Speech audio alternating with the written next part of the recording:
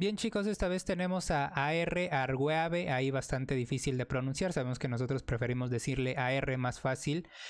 AR lo presentamos rápido para quien no lo conozca, es un proyecto de storage, básicamente para que tú con el almacenamiento que te quede disponible en tu dispositivo, en tu disco duro de tu computadora, puedas ponerlo o utilizarlo, rentarlo para que alguien más guarde documentos y tú ganar ARs, Arweaves, tokens como paga por haber permitido que alguien más usara tu almacenamiento que no estás utilizando. Básicamente eso es lo que es AR. A mí me gusta el proyecto, me parece que tiene bastante futuro, pero por ejemplo si pensamos en Filecoin, que también es un proyecto que se dedica al storage, pues vemos que está siendo muy afectado. En lo particular me parece que el dinero de Filecoin se pasó a Arweave y por eso se están añadiendo posiciones, porque vemos la fortaleza del activo, que vemos que no se nos desploma con fuerza, sino que vemos que sí va cayendo, pero va cayendo tranquilito.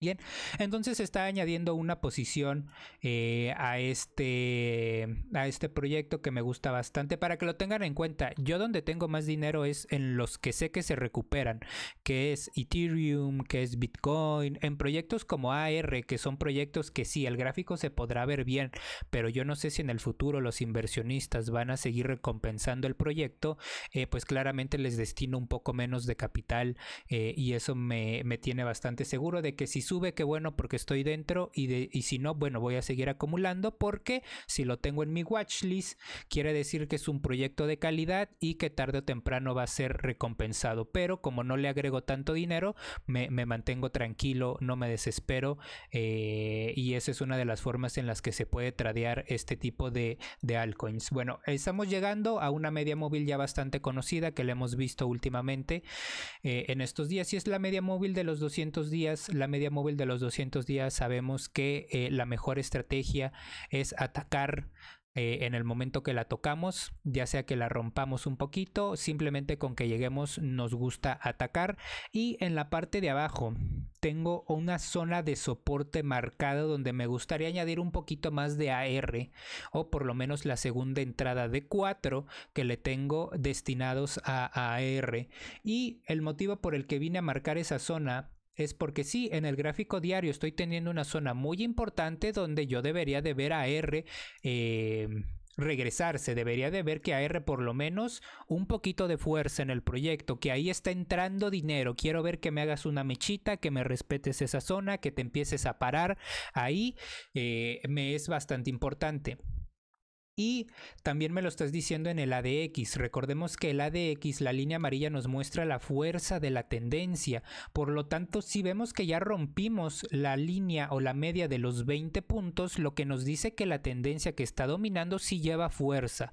Y de momento, si estamos cayendo, bueno, pues es la tendencia bajista la que sí está demostrando algo de fuerza.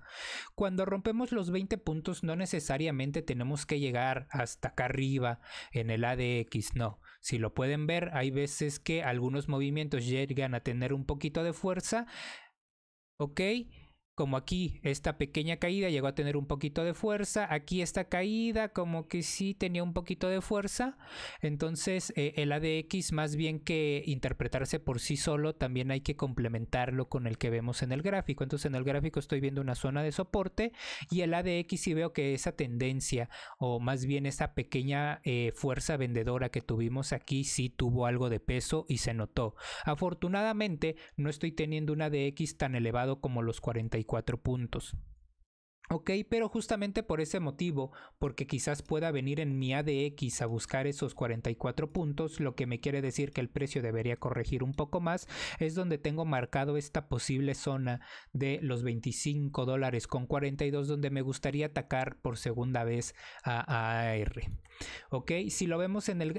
y otro punto es verlo en el gráfico semanal. En el gráfico semanal sabemos que nosotros queremos ver a un proyecto que se mantiene arriba de su su media móvil 20 en el gráfico semanal, por lo tanto es la media móvil de las 20 semanas. Vemos que estamos perdiendo la media móvil y eso no nos gusta. Lo que sí nos gusta es que si aguantamos esa zona de soporte o aguantamos esta zona de soporte, en el momento que nos montemos por encima de esa media móvil, lo sabemos que en general es casi un 90% de probabilidad que comenzamos a ver un movimiento muy fuerte al alza. Por lo tanto, nos estamos seteando en un proyecto que a mí me gusta bastante. Creo que los inversionistas lo han tratado bastante bien y lo seguirán tratando muy bien.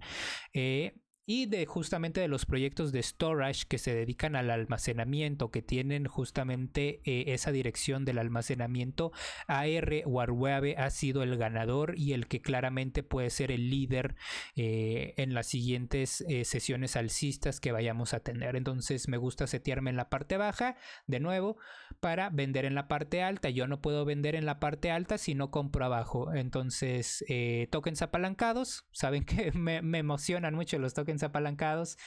Quien siga la compra de los tokens apalancados va a ver cuando suban los mercados, se van a dar cuenta que tomaron la mejor decisión de su vida.